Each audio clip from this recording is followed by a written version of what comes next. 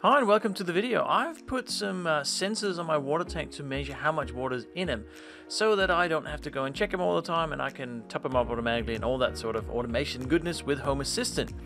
In this video I'll show you first how I set up the bore tank, so that's the one here, and how that system works, where the pressure sensor is and how it's connected, and then I'll walk you through how I set up the house tank from start to finish, because that is a little bit of a different setup, I guess, because the tank is in the ground rather than on the ground. But enough of that, let's get into looking at the bore tank. Hello, here's a bore pump shed, there's a bore tank, and I thought I'll show you how I measure the tank level here first and just explain a bit about what's going on, because it's kind of simple when you know how, but it took me an awful long time to figure out what the hell to do. So initially we thought about measuring that level in that bore tank there with from the top. So basically having a something that says an open top, but something that measures the depth or until the water hits, and we can measure how much then height and water, etc. mathematics.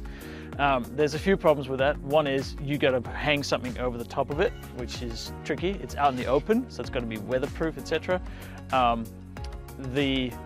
Where do you put the signal? Where do you get the signal to? All that sort of stuff. So my good friend Tatham Oddie then said, hey, why don't you use a pressure sensor? And I'm like, aha, very good idea. So the setup here, and I'll show in just a minute, is that there is a pressure sensor that measures how much pressure the water gives in that tank, and then sends the signal via an M5 stack, which I'll show you what that is as well, into Home Assistant. So the way the pressure works is basically it's the height of the water. It doesn't matter if you have a very, very wide amount of water, it's the height of it. So the pressure sensor just works on height. And that's the key here, is to get the pressure sensor at the bottom of the water body, or body of water. So, all right, let me show you what actually goes on with the setup.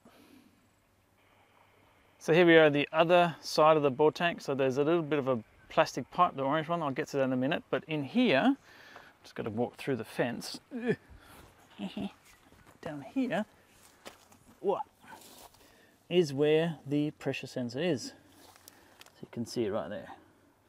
Now that has to be in that position because that's where the bottom of the water is, the pressure. And before this thing here, which I can't remember what it's called, but it basically has a one-way valve inside of it. So if you put the valve or the pressure sensor on the other side of it, you don't get the right pressure because that might shut on and off. We did that at first and the pressure was all over the place. So it has to sit there. Now obviously this is out in the open, so it has a signal coming out of it here, analog signal. So that is what goes through all this thing here and up there, way up, and it goes over the tank. All right, so let me just crawl out again here. Ow. And it goes all the way over here, up along, and in through this pipe here and into the pump shed, because in here there is power and there is shelter. So in here you can hear the pumps running as well. That comes out of the roof up there, and it goes all the way down here. There's some really good cable management because we had too much wire, and that sits inside this little thing here, which is the M5 stack Atom light.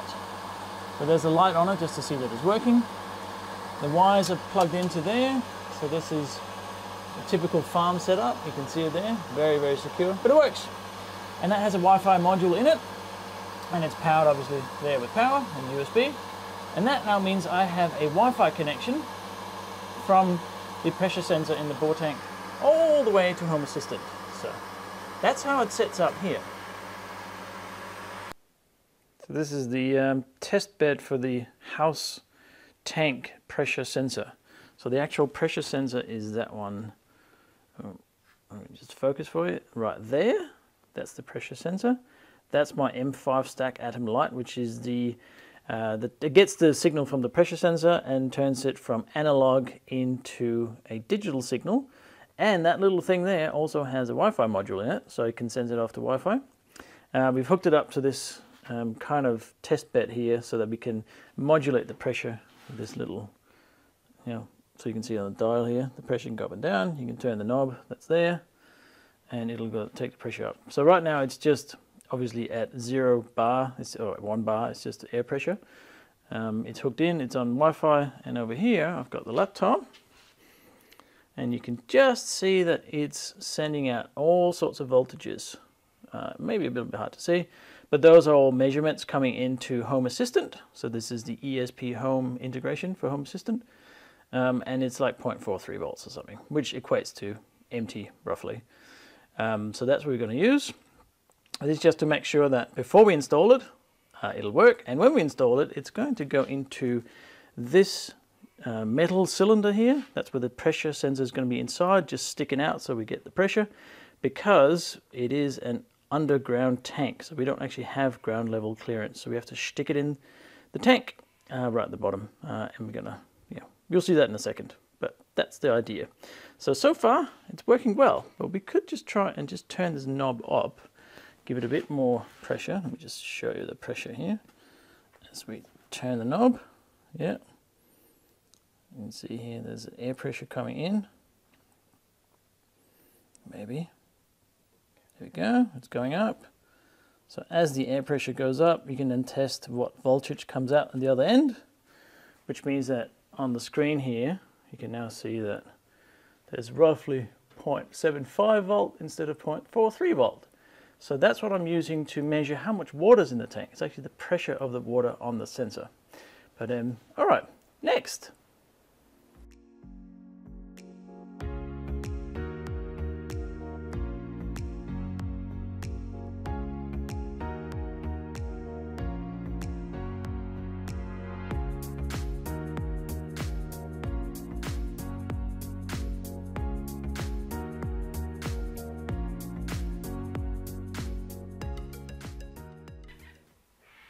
This is now assembled, so all of the bits are put together. You can see that it's all been nicely taped up so that it should be waterproof. There's a lot of silicone inside of it. You can just see the pressure sensor is sticking out there, so that's going to be what's going to measure the pressure of the water at the bottom of the water tank. And there's the wires coming out here, so that's all sealed up. And then the wires are yet to be heat shrinked here. This bit here where the soldering is, that's going to be heat shrinked. And then there's the whole wire that goes around, etc., etc., etc. And there's a lot of it because we need a couple of meters. And then that all goes back down here to the M5 stack Atom light, which is going to measure the signal from it and tell us how much water's in it. So, almost there.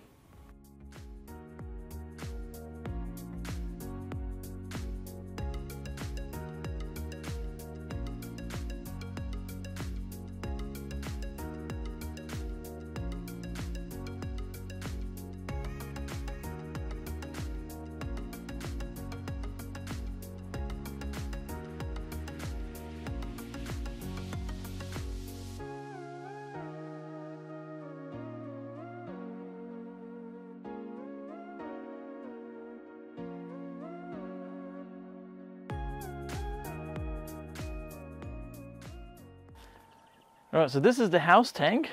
Those are llamas. And this is in ground. So the bore tank I showed you before, we just put the pressure sensor at the bottom of the tank, water pressure, right? We can't do that here because we don't have access to the bottom of the tank. It's in the ground. So we've created this thing, pipe bomb. No, it's not. It's not. That I showed you before that has the pressure sensor. So that's going to go in the tank so that we get the pressure at the bottom, ergo, all the water will put the pressure on that switch, and we can get a reading of how much water is putting pressure on it, so we can get a voltage, so we can do maths and calculate how much water is in the tank. And it's a complicated setup, so it's very different from any of the other water tanks that we've set up. Yeah, let's put it in.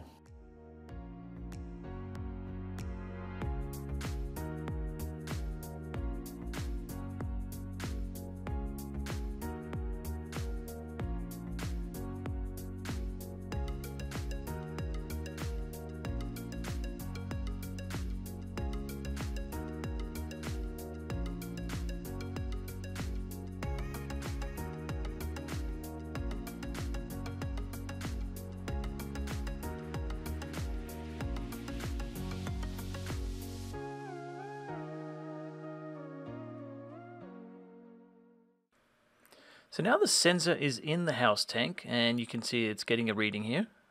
These are all the readings different here. I'll just scroll down. There we go. 0.53, etc., volts.